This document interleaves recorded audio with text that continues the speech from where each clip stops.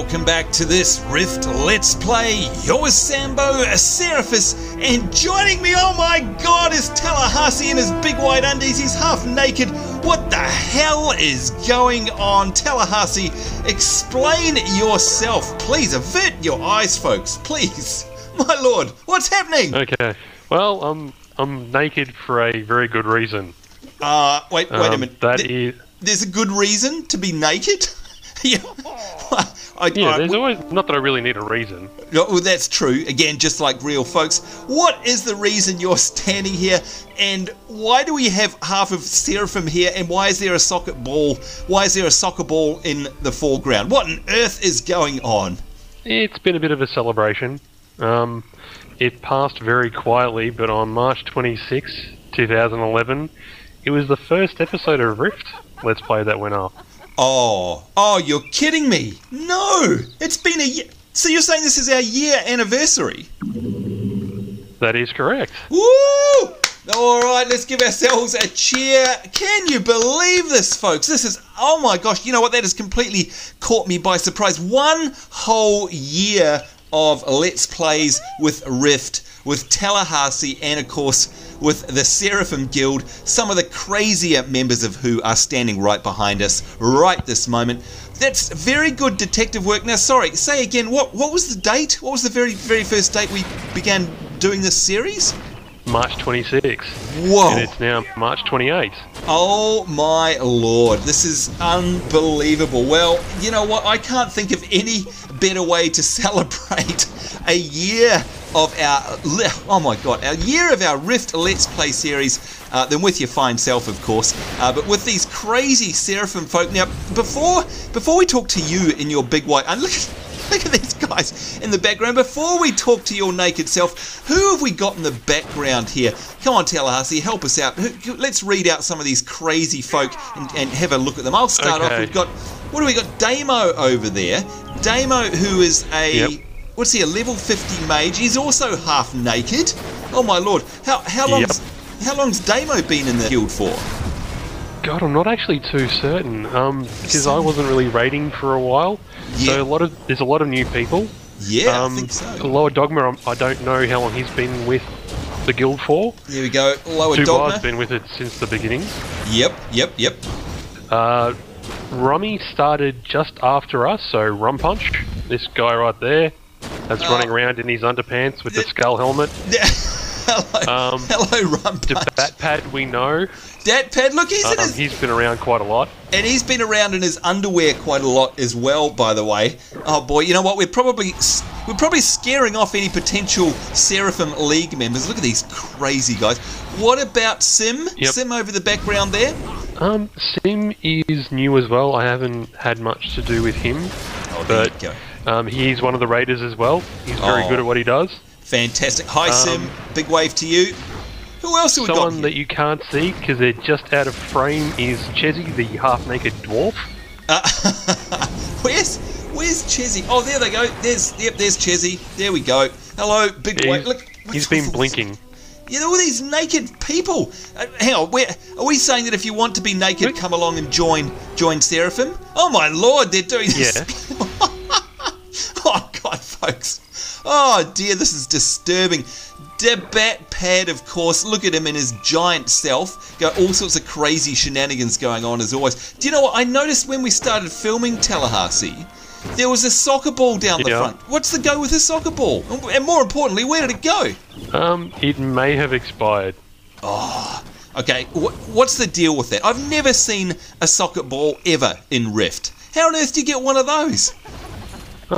I'm not actually too certain where it was from. Gosh, neither am I. Well, look, hey, by the way, if any of you guys watching are one of these crazy folk here from the mental Seraphim Guild, before we started filming, I saw a few of the guys were kind of kicking it around, and it looked lots of fun. I had no idea. Look at them chasing each other up a tree in They're dueling. In their underpants. They're dueling. Oh, they're dueling in their underpants, are they? Okay. I don't know what to say. Why not? Folks, I'm not going to get in my underpants because, I have some dignity. And, speaking of dignity, look at those splits, will you? Oh, my Lord! Oh, avert thine eyes. These guys are bonkers. You know what, folks? If you're watching... It's like a sexy serenade. Yeah, the sexy serenade. If you're watching and you're from the Seraphim Guild, especially if you're right here, right now, celebrating with us, firstly, a huge thanks to Seraphim, I think Tallahassee, for putting up with you and I for the past year. Can you believe it? We haven't been kicked out of the guild yet. That's a bit surprising. Not yet. Not yet. Not yet. Now, there's one other person that I want to mention. It's Pori, who's the little dwarf there. Now, where are we? Oh, the warrior. Pori, there we go. There we go. Yep. Yep. He's one of the tanks in the guild. One of the tanks. There you go. G'day to you, Poripheus. Gosh, some of these names are awesome, but hard to say. Do you know what? I actually remember as well, Tallahassee, one of our very first instances back in the early days of our Let's Play series. Now, you're going to have to remind me of its name. Episode 22. Yeah, was it? What's the name of that Fae? Yeah, it was Realm of the Fae. That's it, Realm of the Fae. And we had a fantastic group, and of course I do remember that we had a dwarven tank, I think, and we had Dubois with us. Yeah, Dubois was the tank. Was it him? On his alt Dubid. Oh, that's right. And there was Suriat and Israel. Right, there we go. As by the way, a reindeer or something comes past the camera. And, oh my God, these guys are bonkers. I remember that, and do you know what? It seems like it was only yesterday, and I remember it with great fondness. That was one of the first times, for me anyway, that I'd ever interacted with these guys from Seraphim. And I've got to say, whether it's our anniversary or no, these guys are pretty much one of the most amazing, friendly, funnest bunch of guys and gals that I think I've ever come across in any MMO ever. And as always, folks, if you're watching from home, check the description to this video. There is a link in there that will take you directly to the Seraphim webpage, and on there you're able to apply for the guild. We would love to have you join us. I mean, look around. Let's step back and look around. Who wouldn't want to be a part of this? Nakedness, craziness, shenanigans. Look at Dub there. He's got more outfits than I've had hot meals, seriously. And, of course, a Tallahassee dancing the Carlton in his big white undies. Mate, you know how in real life we call you the lady killer? I think that extends into the game. Ladies, form a queue. Form a queue, I say. Enjoy the view. Enjoy that view. Folks, so there you go. If you'd like to be part of Seraphim, do come along. This is what it's like to be in Seraphim, and of course, most importantly, this is what it is like to be in Rift. So on behalf of myself, and I know you as well, Tallahassee, a huge thank you to Seraphim, and of course, a massive thank you to Trion, who have recognised us in the past, and we're very grateful for that. Can't believe it has been 1 year. I couldn't be any happier, mate. I'm absolutely wrapped. You know what? I'm just really looking forward to the next year as well. God only knows what we're going to get up to in a year, and of course what wonderful vistas I'm going to be able to gawk at, Do you reckon, speaking of the future, let's put our witchy poo hats on and look into the looking glass. What do you reckon is the next big thing for Rift? Now, I'm not talking about what you've read or what you know. What would you love to see in Rift, or what do you think is going to be the next big thing? Like, do you think we're going to have a level cap increase? Are they going to open up a new zone? Is it going to be a new class? What's the next big thing for Rift there, Tallahassee? We're going to have to be getting close to an expansion, because 1.8 is about ready to come out. Oh yeah, good point. That's a very good point. So that might mean new areas, new zones, perhaps, even though there's tons of them already. And in fact, speaking of which, I mean, we're still in this one. We're still in the Moonshade Highlands. Yes, we're here with a bunch of crazies right now from Seraphim, but boy, we've got some questing to do, and of course, lots and lots of content to uncover here. As we always say, Rift has so much content, it is ridiculous. But you know what? Who cares about that in a way? What it's really about here in an MMO is the folk that you play with, and these guys here. We've got Sim, we've got Debat Pad, we've got Lower Dogma, we've got Peripheus, we've got Chezzy, we've got Rum Punch, we've got Dubois.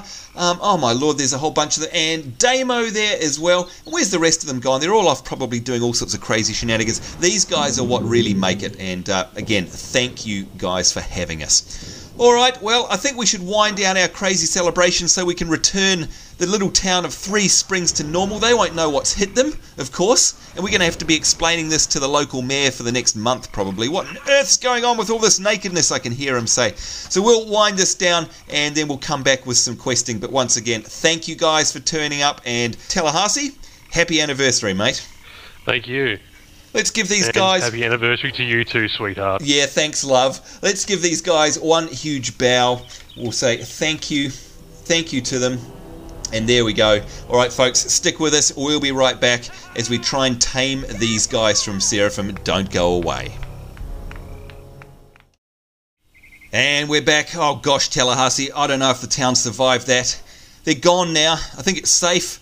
Whew, I think it's safe for us to get some questing happening. Now, speaking of that, let's have a look on our map. Oh, look at that. Tallahassee has popped a marker on the map for us. So we're heading up north. Tallahassee, this looks like it'll be an area new to us. Looks like we might actually be able to uncover some of that grey area on the map. I'm following you, kind sir. Let's head straight there, I guess. Let's not waste any time. Let's do it. This is exciting, actually, because we've been questing in this particular area for a very long time. And by the way, that's not saying anything bad. It's just there's been so much content here. It's actually going to be quite cool to head to a new area. Well, I presume we're going to be heading up a bit further north. Do you know? We'll be moving along a little bit further, but it's still going to be sort of same area. Right. We're going to be here a while. Yeah, I still can't get my head around the fact that this zone is so huge. Almost to the point that I can't get my head around the fact that we've been doing this for a year. I don't know. Seriously, it blows me away. It really blows me away. What also blows me away is the fact that we're literally surrounded by guys like that. I mean, they're just great, aren't they? I mean, what a just a fun bunch of crazy guys and gals. I mean, what else could you want in a game? You know what I mean? Yeah, they're good people, aren't they? You know, that's such good. That's people. what helps make a game. Yeah, it's like you can have the greatest game in the world, but if it's full of, well, if you excuse me, folks, you know I never swear that much, but I'm going to say something. If it's full of assholes, then what's the point? And I'm by the way going to point my finger directly at a particular game that yourself, Regina J. Lacerta, and I tried for a little bit. Can you guess what that was, kind sir? God, I can't remember. Yeah, well, that's probably how much of an impact it made. Do you remember we had a good old crack at League of Legends, right? Which... Oh, yeah. Yeah, now, you tell me that's a good game, don't you think? It's a great game. I think so. Like, the actual game itself. It's got great dynamics, great balance. It's got its esports side. It's exciting. It's casual or hardcore. And, of course, what's it ruined by, Tallahassee? Go on, you have one guess. The community. Yeah, exactly. So it backs up what you were just saying before. You know, if the community is crap, then your game's worth nothing to me anyway. Anyhow, there we go. Thomas Pentis. Hello. Let's see what he's got to say. Hello there, Seraphis and Tallahassee. Brother Jebiah must think very highly of you. There's much to be done here and little time to do it. Uh-oh. I think we're going to be busy. Burn tainted potatoes. Boil them, mash them, put them in a stew, perhaps? Stick him in a stew. Yeah. Sorry, I got it wrong. Thank you. You're right. Stick him in a stew. And plant new crops. Tallahassee, you know I like cooking in games. So here we go. This is definitely for me. There we go. And I can see behind us we've got a bunch of quests as well. Hang on, let's have a look on the map. Yep. Do we want to pick them up as well, or are we just going to do the one potato one? What do you think? Well, we'll get them all, because they'll all be in the same area, or roughly the same area. Okay, alright. Oh, in fact, this one here gives us... Retrieve the baby. Yeah, retrieve the baby! Oh, boy. Hey, by the way, folks, if you're watching from home, you know what? Tallahassee gets that all the time. He's littered the world with his spawn. It's that lady killer thing again. You know, that's all we ever hear. Alright, kill Frenzied Faeries as well. Let's have a look on our map, and yeah, look, Tallahassee was exactly right. They're all in the same area. See, I don't know if I can hurt you, Sambo. Do you know what? It's funny when I read that out, I thought in the back of my head, I wonder if Tallahassee's going to have a crack and call me a fairy or something. And yes, he did. He did. You're so predictable. I was going to have a shot. We don't mind. Okay, Rockstrewn Acres. This is a new area, folks, a new area for us, and you know how I am. I love me some new areas. Very exciting. And this looks like it's a farm of some sort, some farmland. And I'd say that over there we've got, yeah, there we go, tubers. Alright, let's get this cranked up so we can get our AoE happening. Now, Tallahassee, before we set up our little meeting there with the guild, I did notice in guild chat that one of the guild members, I think it was a new guild member, was, oh my lord, sorry, that there is, that's, boy, that's like 100 times better than what I've got. Do you mind if I knead on that? It's all yours. Oh, thanks. Look at that, folks. Armor plus 39, endurance plus 3, intelligence and wisdom up. I am taking that. Thank you very much. Where'd it go? There it is. Yep, and that is... Yep, thank you. Okay, and that's actually a nice looking robe for a change as well, even though I'm going to keep my wardrobe appearance. Okay, that has absolutely increased my stats there. Very happy about that. Gee, the first kill of the day, and I get some new duds. Happy about that. Oh, and we get to pick potatoes as well. Is this all counting for you? And there's an artifact here as well. Oh, is there? Oh, there is two. I thought that was a potato. I have two tainted potatoes burnt. What about you? I have two as well. Alright, so I guess it's counting for each other. That's good. Now, yeah, somebody in League chat before, and it flew past too quick for me to notice who.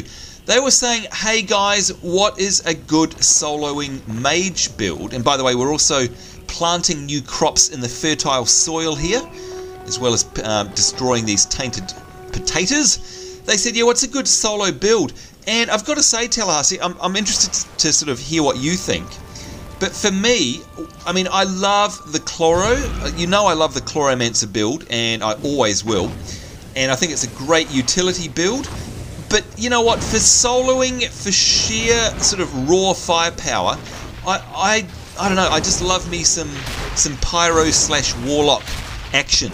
You know, do you know if that's kind of the standard solo build for a mage? Not that there really is such a thing in Rift, because there's so many combinations of classes you can have, but if you're running a mage, is that what most people tend to recognise as a good soloing build, the good old pyro? No, it's mainly a high-end DPS. Oh. Most people tend to go with elementalists. Oh, that way they have... Oh, the pet. You know, the big dude. Yeah, the pet. So they've got a tank, basically a built-in tank. By the way, these are the Rockstrewn. What are these? The Rockstrewn squatters. Yeah, the Frenzied Brownie. These are the ones that we need to kill. Do you know what's funny? When it said we were looking for fairies, I didn't really expect them to be sort of dark, brooding-looking things. Do you know what I mean? I was looking for pink, sparkly wings and stuff. Didn't expect that. Oh no, they look like this. Yeah. Well, yeah, there's those. Yeah. But you know what? That's the other thing, of course, bringing attention to Rift there is the fantastic and unique design of all of their characters. I mean, let's face it, there are a lot of MMOs out there, and generally speaking, you know, a fairy looks like a fairy, just like it looks like in any other game. Whereas with these guys, what they've done, my God, what is that? That's the baby basket. Oh, we're literally stealing a baby. Yep. That's disturbing. Yep. Okay, I've yet to retrieve it, so hopefully, there we go, comes back. But yeah, look, we used to say this, speaking of our anniversary, we used to say this like a year ago when we first started playing Rift. Remember when we like looked at the dragons and we used to comment about how unique they were? And that was way back at the beginning starter area of the game, before you get into the real world. We used to comment about how awesome and unique the design of the dragons was. You know what, that's carried on right throughout the game. This game is very unique. It does not, the creatures do not look like any other game. They have the echoes of a creature. So in other words, you know, you can look at these and go, oh, it's a fairy. Well, that's what happens to me anyway. I acknowledge that it's a fairy. But it doesn't look like a fairy out of any other, or rather every other game. Do you think that's held true right through? Yeah, no, that's very true. That's very true. I think it's They have made it look very unique. Yeah, and it's a feather in their cap, for goodness sake, because it'd be so hard. You know, we've got years and years and years of all of these tropes telling us what a fairy should look like, what a you know, mythical creature should look like. And again, these guys at Trion have gone ahead and put their own spin on it, which at the end of the day means it's more exciting and interesting for us as players, and I'm all for that. Now, I mean, I hate to say it, I mean, it is a standard RPG fantasy setting, but it's just a little bit off, do you know what I mean? It's not quite what you expect it's going to look like. Do you know what? That's a great way of putting it. I would say... Yeah, actually, I'm going to... Yeah, here we go. If someone said, okay, what's Rift like in terms of its look and feel and style? I think you've really coined the phrase there. It's AAA quality, number one, by the way, and that's a very, very, very nice ring there. That's for me, isn't it? And that is yours? Yeah, wisdom and intelligence. Thanks. It's certainly been my day today. It's AAA quality, but it is left of centre, isn't it? It's an off-centre sort of quirky take on these, like we say, these tropes, these fantasy tropes that have existed for decades, and let's face it, probably thanks to people like J.R. Tolkien and things like that. These guys have taken it and probably sat down and gone, how can we make this not like everything else that's come before? And, well, that's the impression I get by playing it. That's how I feel. What about you? Yeah, I mean, as I said, it's taken the standard sort of fantasy setting and just tweaked it a little bit. It's not like it's a huge amount of left of centre, but it's just enough. It's just enough to make it different. Yes, it's a differentiator, isn't it? Gosh, that's a hard word to say. Finish that one up there. 3,800 and so XP, thank you very much. And by the way, you can see we're basically two-thirds of the way through our level now, through level 38. Let's see, which one of these am I going to take? I'm going to take the one with the most green bits on it. There we are, thank you Kirsten Jones. And then this guy here, Thomas Pentis, thank you very much. Oh, and he's got two more quests for us. One of these is we have to pray at the altar to Baralt, and we get ourselves a nice ring. Gee, I must say these quests are really sort of gearing us up, aren't they? It's like another phase of gear that they're handing out to us. I like that. Collect Hazelfoot's amulet. Yep, to talk to this guy as well. Okay, the Queen's Tiara and Kurgan's Axe. All right. And who? Oh, there you go, Joseph Holden. Are you ready? Hello, tall stuff. Ghosts of the past. Speak to General Stanig in the Faring Woods. Now, the Faring Woods, Tallahassee, that's definitely a new zone. I haven't heard of that before, so good stuff. And rescue sacrificial prisoners. 0 out of 4. Let's open up our map, folks, and have a look. And okay, so all of this stuff is sending us down to the southwest. That's pretty cool. And I see we've got a hand in. I'm just going to mark it, Tallahassee, there on the map. I notice we've got a couple of minutes left in our episode, probably just enough for us to run our way down there, if you don't mind, so we can set ourselves up for next week's episode. What do you reckon? Certainly, but you're going to need to talk to Mr. Green. Oh, hello. Hello, Eustace. Kill deranged fairies and kill ghostly horrors. Hang on, let's have a look and see where they are. Oh, they're in the same zone as well. Okay, so we've just got ourselves, what, 1, 2, 3, 4, 5, 6 odd quests. Oh my lord. Again, there is no dearth of content in this game. What do you know what it's like, Tallahassee? A new MMO comes out.